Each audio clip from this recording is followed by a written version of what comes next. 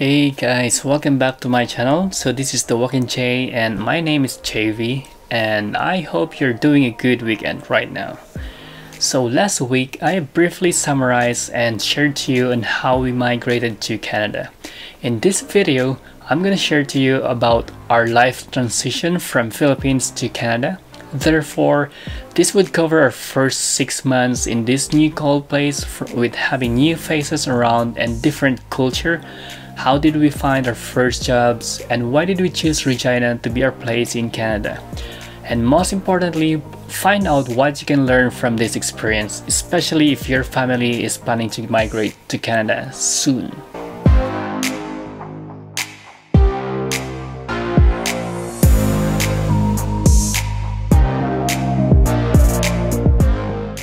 So for our preparation, let me start with the month before leaving the Philippines. We have that clue that our visas are already approved. It's because after the medical request process, the next one is the passport request for visa stamping. So after we receive the passport request, right away we inform our families, friends, and co-workers as we are targeting to migrate to Canada as soon as possible. Since we're going to quit our job already in the Philippines and we have ongoing bills to pay. By the way, you wouldn't need to be worried about what you're going to do when the time comes. Once your visa application is approved, it will be forwarded to the organizations in your country that will help you with transitions to Canada. So in our time, we have attended Canada Career Advisory, Canada Orientation Abroad, and the Philippine Orientation for outgoing immigrants to clear your gray areas. So we booked our flight a week before our departure. So that was expensive, such as 1,500 Canadian dollars for the both of us. In flying to Canada, the day before we left Manila, that was one of the most hassle days in our lives. I know that we have a lot of luggages and this Uber Black canceled our booking when he saw our luggages. Because of that, we hardly find another black Uber that will accommodate us, but no to avail. So we rushed to catch our flight. And thanks very much to my sister. She has no choice but to volunteer to drop us off in the airport, even she's really busy at her work at that time. On our way to airport, I saw this sign, "Sorry for the inconvenience," with the wrong spelling. From Manila, we took 3-hour flight to Korea and we had a stopover for 2 hours there. Then another 12 hours flight going to Vancouver. So that was another stopover for 6 hours. Then a 3-hour domestic flight to our final destination, which is Regina. Once you landed in Canada and before going to your destination province, you need to have a time allowance for the immigration examination and interview, as that will take time, especially if there's a lineup. In our flight, we had 6 hours times allowance in Vancouver and it was not busy at the time, so it only took less than 1 hour to receive our permanent resident status. By the way, before you depart the Philippines, it is recommended that you have an address already in Canada because this will be asked in immigration examination and this is where your permanent resident card will be mailed to. We went outside the airport in Vancouver to see what our new place looks like. A few hours after, we are set to our new home city, Regina. So Regina is the capital of Saskatchewan. This is the province in the middle of the prairie region of Canada. It can get up to -40 degrees Celsius during the cold winter months. In the summer, it can go up to 35 degrees Celsius. We choose Regina as this is where our friend live and work, and since my wife can be referred to her job. In our first 2 nights in Regina, we have been accommodated by my wife's friend who encouraged us to go to Canada. We are really thankful for their hospitality as well as their full support for our transition to Canada. The next business day, we had to go to federal and provincial government offices to register ourselves in their system, specifically to get the social insurance number, where in the Philippines this is equivalent to tax identification number and as well as the SSS of the government. Also, we need to get the provincial ID and our health card. Our friends toured us around the city. As soon as we are settled in with our identifications, they drop us off to our first official address in Canada. So we rented a basement of the house for 600 Canadian dollars per month. During the first month, after our first week in Canada, my wife was able to get her work as a phlebotomist, which is aligned to her career as she was referred by our friend. In Canada, employees referral is one way to get a job right away as they trust what the employees refer and to save time for looking for the right candidate. It was our plan that since she has work right away, I can take time to find a job that it is aligned in my career as well, which is in the line of financial or accounting. We bought a used SUV car for $3,500 to support our transportation since the bus in Regina only stops for every 30 minutes. I tutored my wife in driving the car in Canada so that she will be independent on her way to work.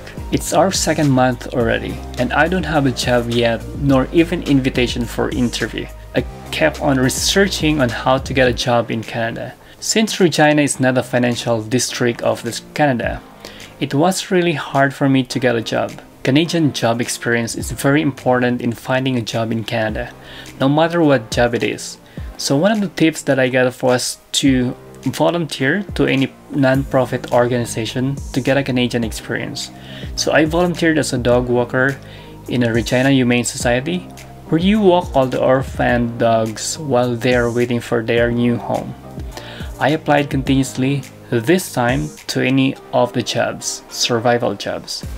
Even a cleaning service will do rather than just waiting in vain in our rented basement. And that was me walking towards our home after attending a cleaning service interview. In our third month, so I got accepted in a cleaning service and I worked there for 1 day and I quit right away because the Walmart opportunity came in.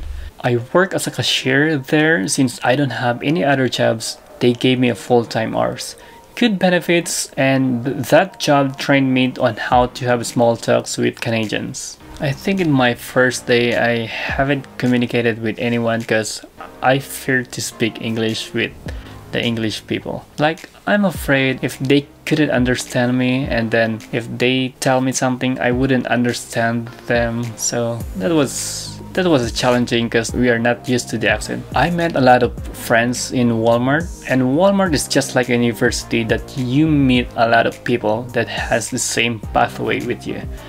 The good thing about Walmart, you can work with or without experience. Since my wife and I only have one car by that time, I had to buy a used bike and use it as my service going to work. In Canada, if you have a valid driver's license from your home country that is applicable to Canada, you can drive in Canada for a maximum of 3 months. Before that expires, you need to get a provincial driver's license. Practical test is one of the hardest tests to pass. Just a little error will require you to restart the test after 2 weeks. I passed the test on my third attempt. In our fourth month, since both of us are already working and the weather is getting colder and colder already, my wife is now qualified to buy a new car after she worked for 3 months. In Canada, as long as you've been employed for 3 months and your cash flow is good, you can now get a car. I heard a lot of horror stories during the winter in Saskatchewan, and it says that the best car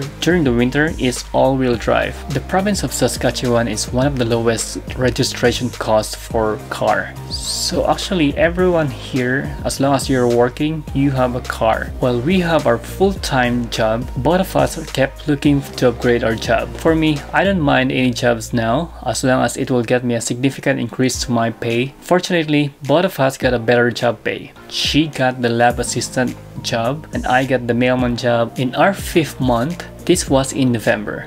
And since we are in the prairie region of Canada, the winter actually starts early. So we get snow by the late October. No matter how hard the weather is, I just keep on accepting calls. And lastly, in our 6th month, our financial health is getting stable. Our living cost is really low because we are just renting in the basement. I kept my work as a cashier to Walmart, and same as my wife, she kept her first job as her second job now. So both of us work in the weekend and sometimes 2 jobs for me during the weekdays. Also, we feel that if you want to have a salary of a manager right away, then you just take 2 jobs in a day. So that was our first 6 months in Canada.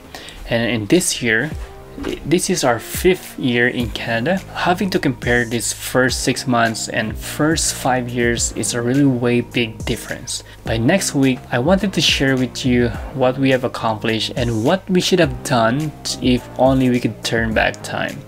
I really hope you learned something from this video. I was not expecting this to see 90 subscribers in just 3 videos. So thanks again guys for watching this video, and I really hope to see you again next week. See you!